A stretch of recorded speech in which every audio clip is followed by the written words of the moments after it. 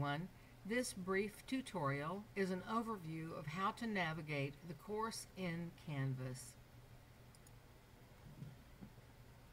Here is your home page, and this home page consists of two tutorials. Below this image is a welcome tutorial, and below that is the tutorial for navigating the course. The two tabs that you will be using will be the Modules tab as well as the Discussions tab.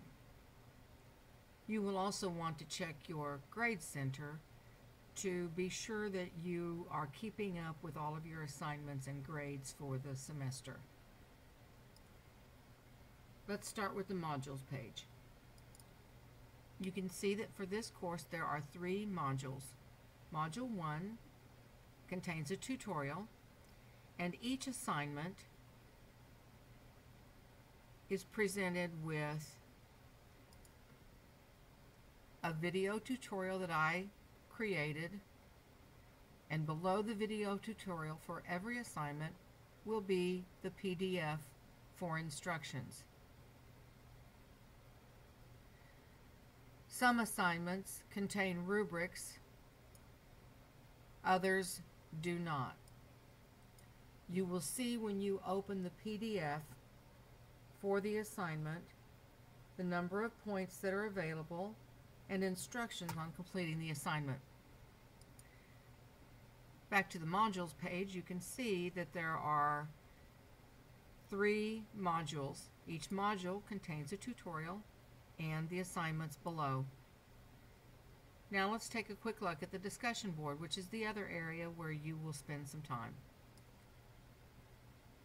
This is the water cooler where you'll hang out and you'll introduce yourselves to other people and explain what interests you have and get to know one another in the class.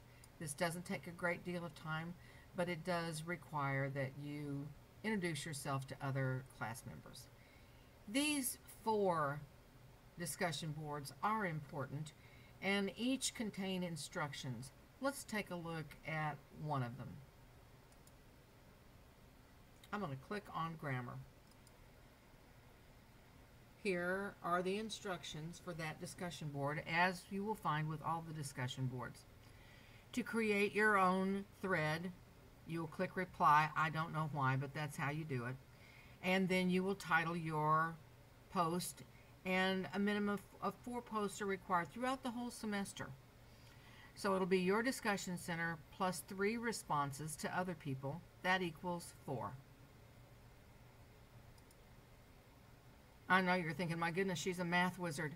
She can add to 4. But these are important, and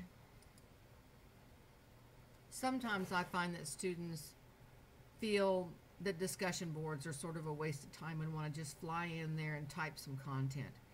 And I understand that. But it is important to spend a little bit of time getting to know the other members of the class. This is an online atmosphere, and we are all in the same boat together. So please do follow the directions for the discussion boards and earn those points. You'll notice that throughout this entire course of assignments, there's not one single quiz. That's the promise that I made to you, and I intend to keep it.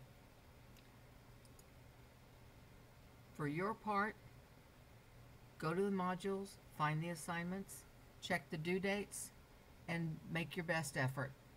Go to the discussion boards, and to the best of your ability, enter and reply to other people's discussion boards. And that concludes this tutorial on using Canvas throughout the course.